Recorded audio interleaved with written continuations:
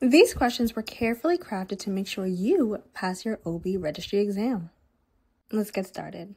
A 22-week fetus demonstrates a fluid-filled mass at the posterior neck with septation. What is the most likely diagnosis? B. Cystic hygroma. Which ovarian pathology is most associated with cyclical pelvic pain, chocolate cysts, and infertility?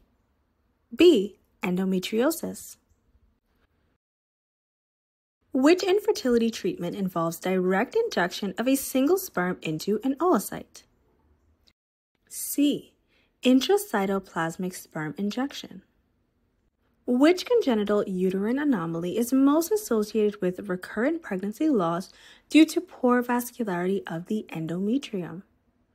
A. A septate uterus. Which ligament connects the ovary to the lateral pelvic wall and contains the ovarian vessels? C.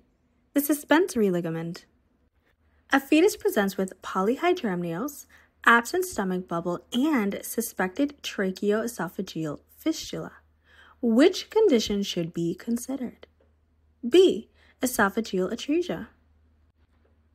Which endometrial pathology is most associated with prolonged, unopposed estrogen stimulation and risk of malignancy?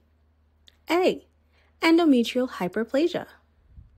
What is the recommended patient care adjustment to prevent supine hypertensive syndrome during a third trimester scan?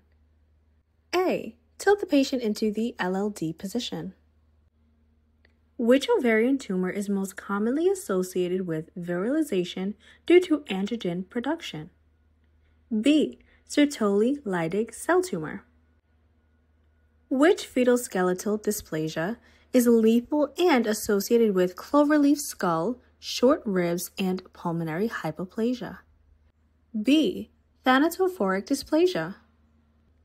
If you like this quiz and found it helpful, be sure to check us out on Etsy. We have plenty of resources to help you pass your registry exams and your SPI.